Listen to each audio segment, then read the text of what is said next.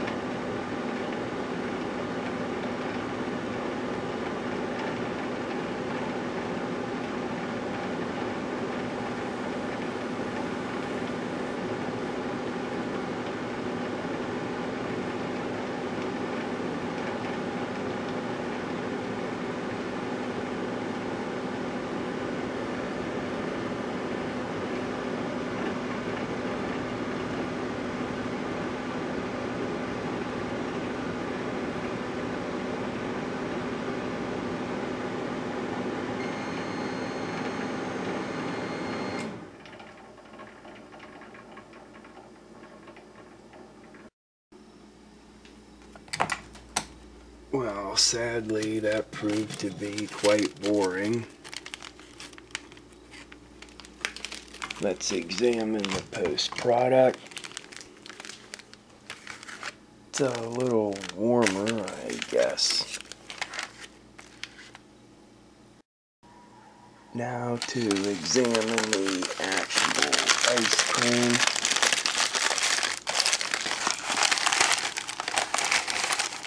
As I suspected, nothing really happened, but it's freeze-dried ice cream. What was it going to do anyway, even if the metal packaging wasn't reflecting the microwaves away from the product? I'm going to have to say, based on this being a non-event,